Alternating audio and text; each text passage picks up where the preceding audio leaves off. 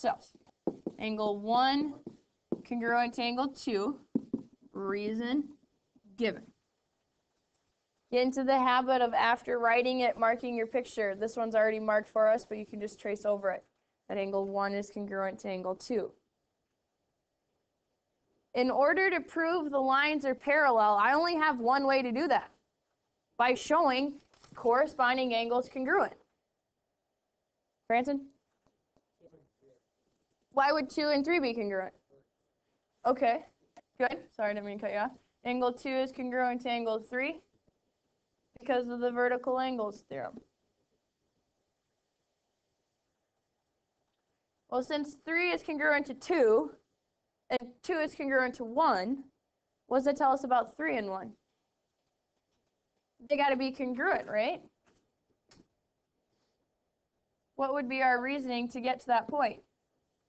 Substitution, good. 1 is congruent to 2, so we can substitute 1 in for 2.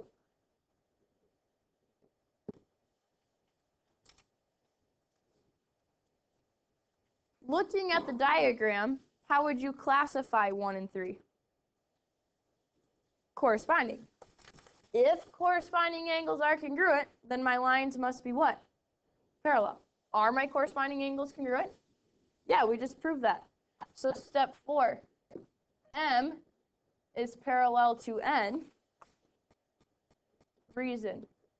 If corresponding angles are congruent, then the lines are parallel. Sure, they looked like they were parallel, but we had to prove it by using our corresponding angles postulate. If the corresponding angles are congruent, then the lines are parallel. Okay, let's step back and look at this with a wider lens. Given to me, angle 1 is congruent to angle 2. What kind of angles are 1 and 2? Alternate interior. So we're basically saying, if the alternate interior angles are congruent, then what can you tell me about the lines? They're parallel. Look at the bottom or right below this proof. There's a bunch of questions. What did you prove in number 1? What was given to you? What did you prove? Can you write a conditional statement?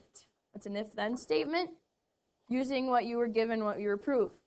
Ready? Write this down right below all those italicized words. If alternate interior angles, AI angles, are congruent, then lines are parallel. If alternate interior angles are congruent, then your lines are parallel. That's a theorem to add to the 6 theorems we've already talked about.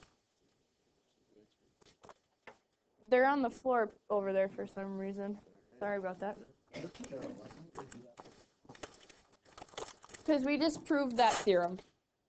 That's one of our theorems that we just proved. I have it up here on this blue poster. If alternate interior angles are congruent, then your lines are parallel. Okay? Postulates, we didn't have to prove it, so we were able just to use it. Now, since we proved it, we can use it. Okay? Okay, let's go to the second proof. Given 4 and 5 are supplementary, we want to prove that G and H are parallel. Let's just get this given in here. Angle 4 and angle 5 are supplementary.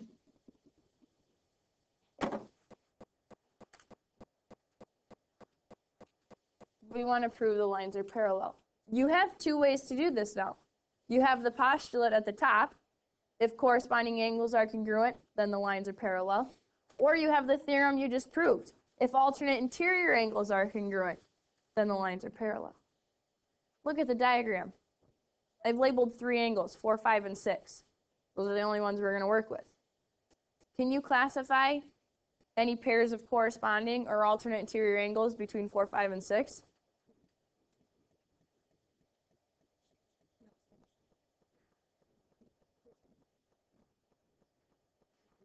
I'm either looking for corresponding or alternate interior, because those are the only 2 that can prove lines parallel. Or what?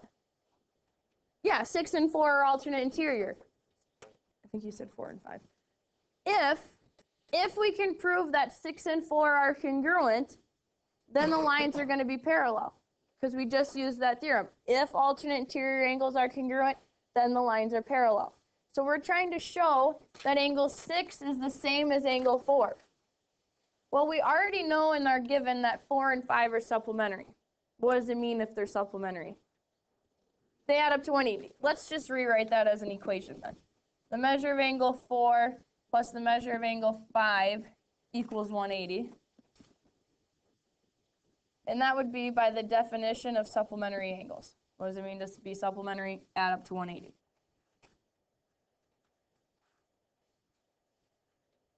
Again, we're trying to show that 4 and 6 are congruent, because if alternate interior angles are congruent, then the lines are parallel. So I need to get something in my proof in the statements about angle 6. Why would 6 and 5 be supplementary? Good. Measure of angle 5 plus the measure of angle 6 equals 180. That would be our angle addition postulate. They form a straight line. They're adjacent angles that form a straight line, so if I add their measures up, I get 180. So we have 4 and 6 in the proof, and we're really trying to show that they're congruent, because if they're congruent, then my lines have to be parallel. Well, I have two equations. Angle 4 plus angle 5 equals 180, and then angle 5 plus angle 6 equals 180. If I have two angles equal to 180, or excuse me, two equations equal to 180, what can I do with them then? Good, set them equal to each other.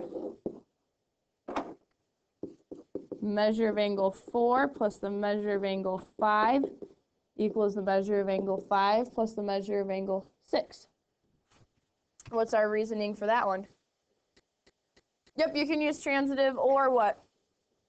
Or substitution, whichever one makes more sense to you there. We're trying to get 4 to be the same as 6, equal, congruent. We're really close. We got 4 equals 6, but these 5s are in the way. I'm going to get rid of those 5s. Subtract them, good. When I subtract the measure of angle 5 from both sides, they end up canceling out, and I get the measure of angle 4 equals the measure of angle 6. When two angles are equal, we can also say they're what to each other? Congruent, okay? So what we just did in 5 steps was show that angle 4 is congruent to angle 6. And what types of angles are they? And if alternate interior angles are congruent, then what do we know about these two lines? They're parallel. Number 6 is your last one. G is parallel to H. Reasoning. If alternate interior angles are congruent, then the lines are parallel.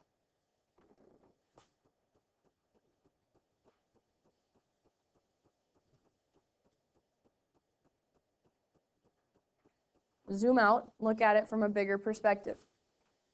Given, if 4 and 5 are supplementary, what type of angles are 4 and 5? Same side interior. So instead of saying 4 and 5, we could just say if same side interior angles are supplementary, then the lines are what? Parallel. There's another theorem. That's this fourth one I have right here. If same side interior angles are supplementary, then your lines are parallel. Okay. The top 5 are what we're going to talk about today. Go ahead and flip your paper over.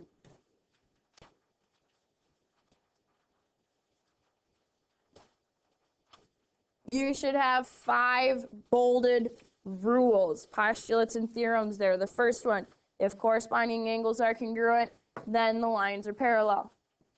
If alternate interior angles are congruent, then the lines are parallel.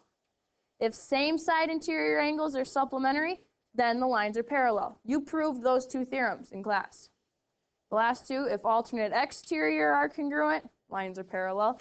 And the last one says if same side exterior are supplementary, then the lines are parallel. Those are 5 ways to prove lines parallel. You have to know them. I have them up here on this blue poster. That blue poster won't always be there. You know how you have them all listed there? Make one of these things to the left of them in the margin or whatever, something to bracket them off. And write ways to prove lines parallel.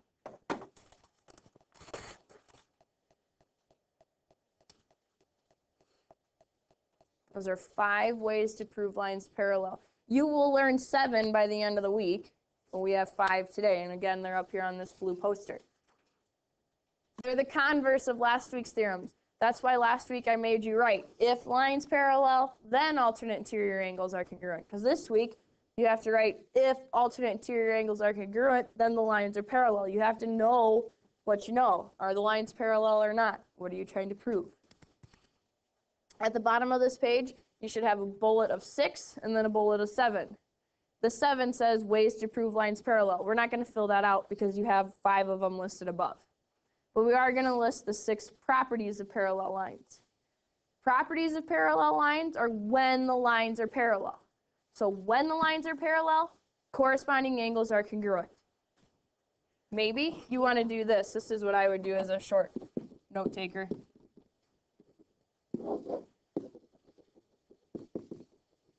When lines are parallel, then corresponding angles are congruent. Then you don't have to repeat when lines are parallel 6 times. You just have to write it once. And you can just put the conclusion under your numbers. So when the lines are parallel, your corresponding angles are congruent. Your second bullet, when the lines are parallel, alternate interior angles are congruent.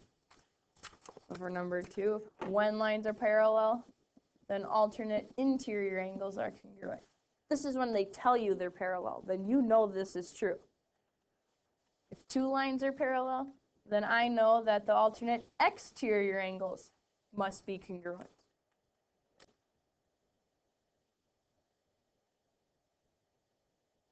When they say the 2 lines are parallel, then we know that the same side interior angles have to be supplementary.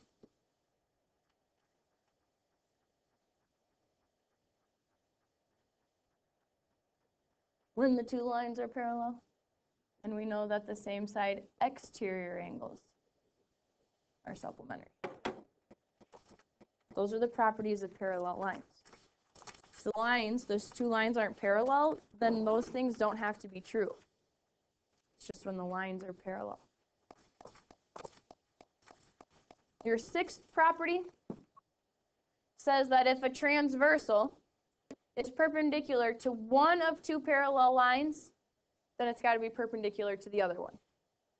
I don't have shorthand for that. You're just going to have to write that one down on number 6. If a transversal is perpendicular to one of 2 parallel lines, then it needs to be perpendicular to the other one.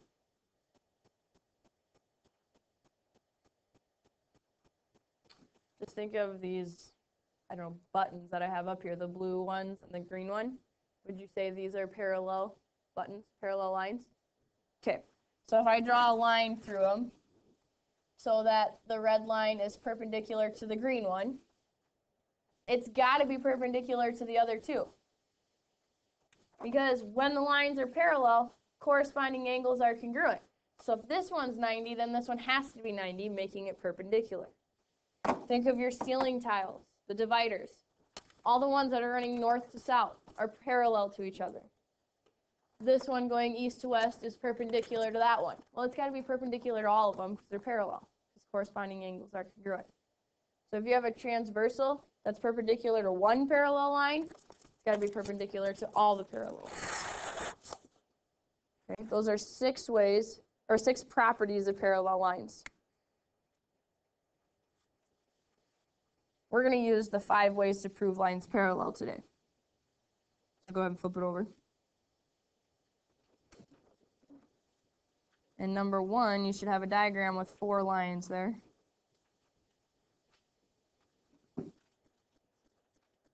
Okay, 1 part A. Which lines, if any, must be parallel if angle 3 and 2 are supplementary? Like last week, you have to start by finding the angles, finding their transversals. Here's 3, here's 2. Which of my 4 lines there would be the transversal for those 2 angles? They're all labeled. CK, right? The CK, E, and D, those are the points of intersection. So I can call this line CK. So there's my transversal. The two lines that help form the angles. Good. EC forms angle 3 with the transversal, and DK forms angle 2. Once you figure this out, you have to classify them as one of our 5. How would you classify 3 and 2? Same side exterior. And the theorem today says if same side exterior angles are supplementary, then the lines are parallel. Well, what do they tell us about 3 and 2 in this information? They're supplementary. So since they're supplementary, these two yellow lines have to be parallel. So which lines, if any? Line EC is parallel to line DK. Those two are parallel because the same side exterior angles are supplementary.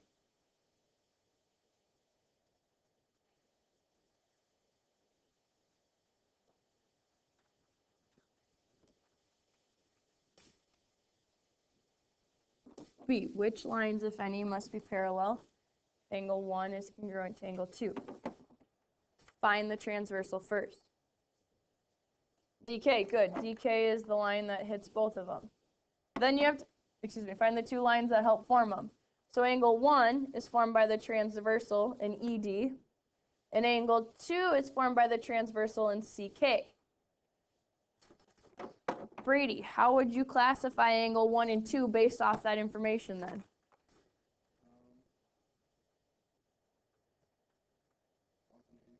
Good. And the theorem says that if alternate interior angles are congruent, then the lines are parallel, right? Do they tell us 1 and 2 are congruent? Yeah, they do there in the question part. Okay, so which two lines, Brady, have to be parallel? Good. ED and CK, the two that I have highlighted in yellow. Which lines, if any? ED is parallel to CK. Why? Because the alternate interior angles are congruent. Third one. Which lines, if any, must be parallel if angle 1 and 4 are supplementary? Well, there's 1 and 4. Maddie, which line is their transversal? Which line hits both 1 and 4 at the same time? Good, DK.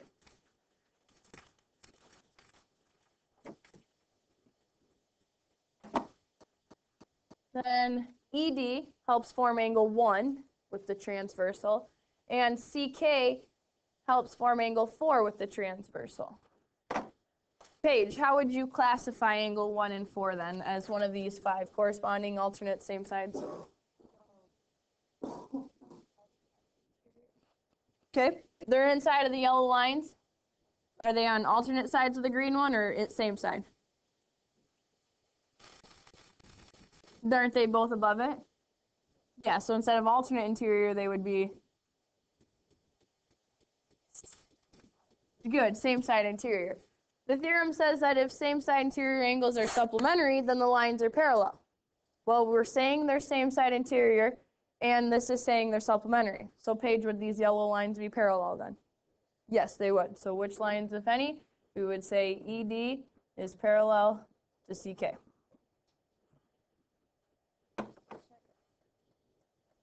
Yes, yep, for sure.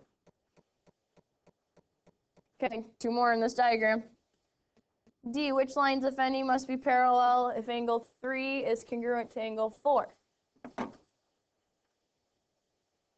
Kylie, which line would be the transversal for 3 and 4?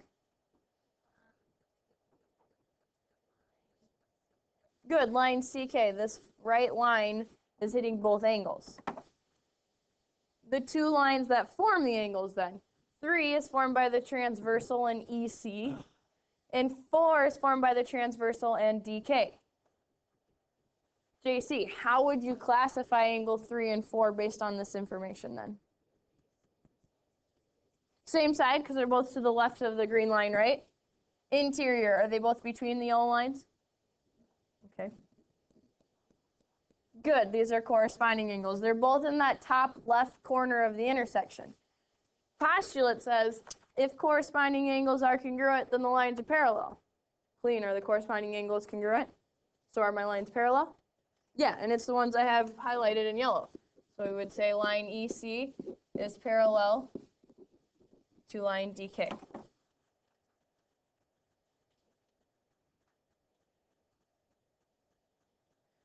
Classify the angles based off of the transversal and the two lines, and then check if it follows one of the rules. Last one in this section. Which lines, if any, must be parallel if angle 2 and 4 are supplementary? Which line is going to be the transversal for these two angles? DK?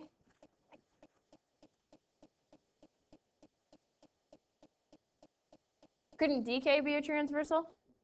Because it also hits both of them?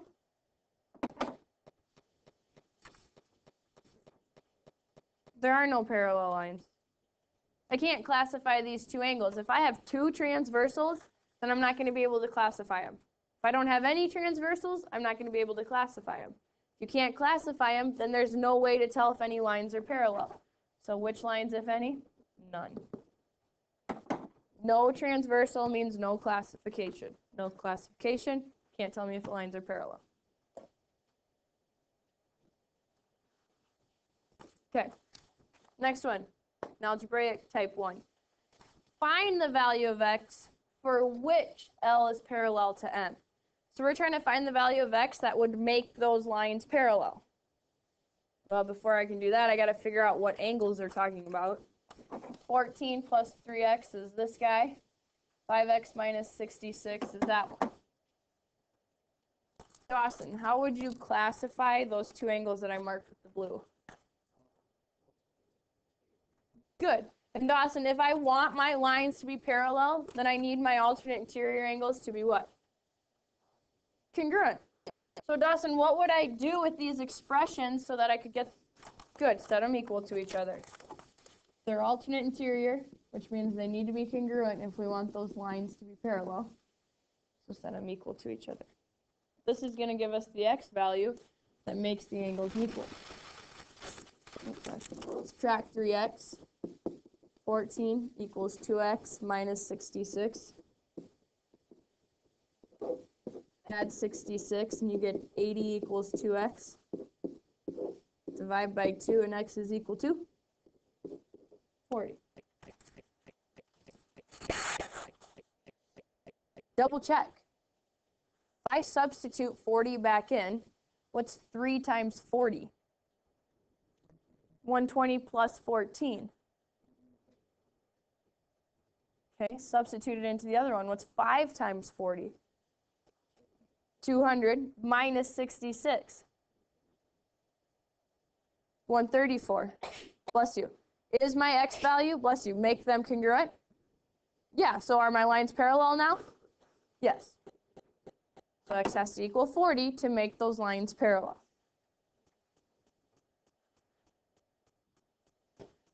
3, kind of like number 1. In the diagram, which lines, if any, must be parallel if angle 3 is congruent to angle 4? Here's 3. Here's 4. Start like you started the first one. Veronica, which line has to be the transversal?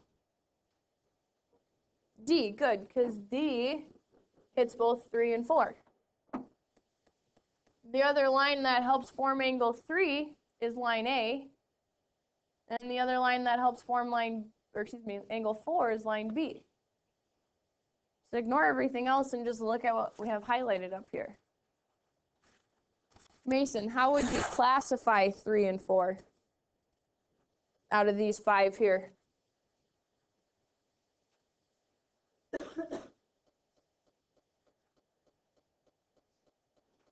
Are they on the same side of the transversal, or are they on alternate sides?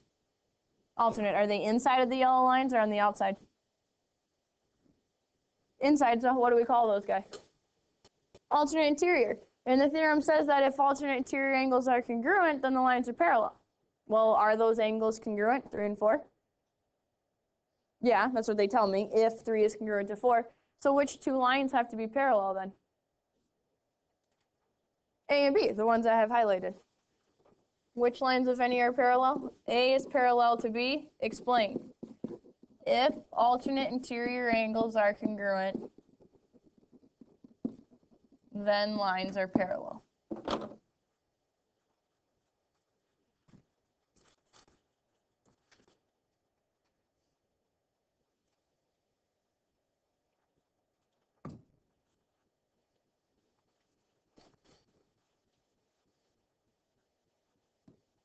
Okay. Another algebraic one. Find the value of x for which A is parallel to B. Explain how you can check your answer. So first you have to figure out how are we going to classify these angles. What do you think, Wagley?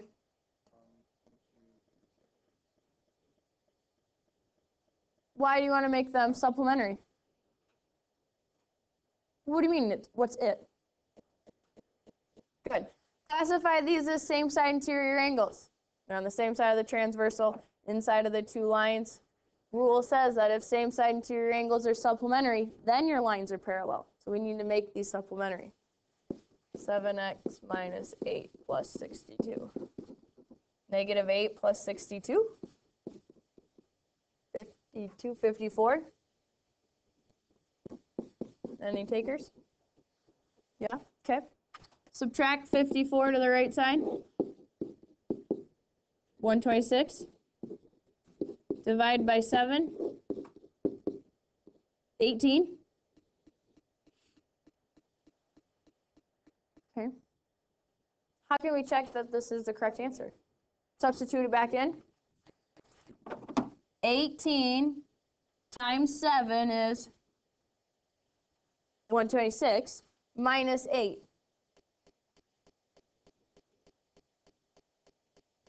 126 minus 8, 118. How is that going to tell me if we're correct or not, though? Good. Add 118 and 62 and make sure they add up to what? 180, and they do. So then x equals 18.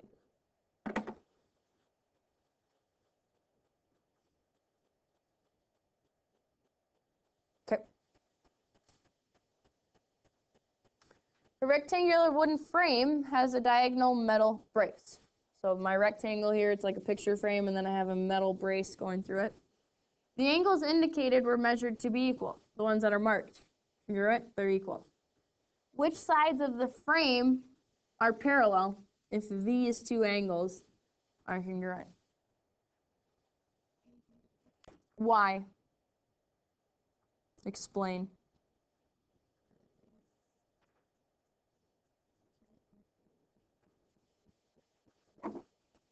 Good.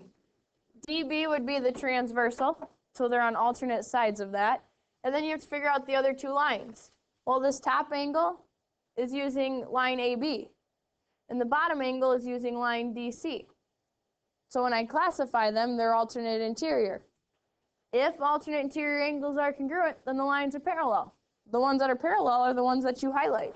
So we'll say AB is parallel to DC. Explain. That should not be a question mark. That should be a period. Explain. If alternate interior angles are congruent, then lines are parallel.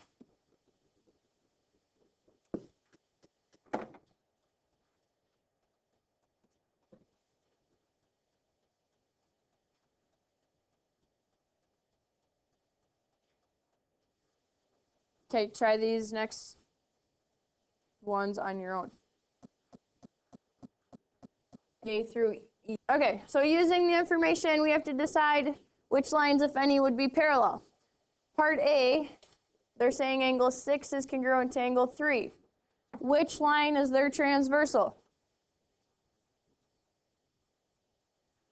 B, good, because it's a line that hits both of them. M helps make angle 6, and N helps make angle 3. Once you have that identified, then you need to classify them as one of your 5. Riley Larson, how would you classify angle 6 and angle 3 as one of these 5? Okay, are they your corresponding? Are they alternates, or are they same sides? 6 and 3, the ones I have marked in blue. Good, and the rule says that if corresponding angles are congruent, Riley, then the lines are what? Which lines have to be parallel in this case? Louder, I didn't hear. M and N. So you should say M is parallel to N. Explain with a theorem or a postulate. If corresponding angles are congruent, then your lines are parallel. B, 1 and 4 are supplementary. Oops, wrong color, whatever. Which line, A, B, M, or N, would have to be the transversal for 1 and 4? M, that's the one that hits both of them. 4 uses line B, 1 uses line A. Jacob, how would you classify angle 1 and 4? And if they're supplementary, then the lines have to be what? Which two lines? Good.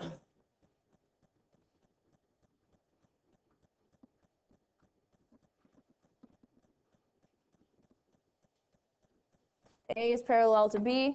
If same side interior angles are supplementary, then your lines are parallel. Last part of this directions, 2 congruent to 4. Which line is their transversal? They don't have one, so can you classify them? So then can you tell me if any lines are parallel? No, so this would be none. There's no transversal, then you can't classify it as these 5. If you can't classify it, how are you going to tell me which lines are parallel? Okay, next 2, algebraic. They tell me something about the measure of angle 1. They tell me something about the measure of angle 2 and the measure of angle 6. I'm just going to put little curves in there because I can't fit all the expressions in there. Part D, find the value of x for which A is parallel to B. So we want to make A parallel to B. Sydney, that means M or N have to be the transversal. Sid, would you want to use M as in monkey or N as in nickel? Well, we're just trying to prove these two lines parallel. So I have to do something with those 3 angles to prove them parallel, to find the value of x that makes them parallel. M as in monkey. Why not the other one?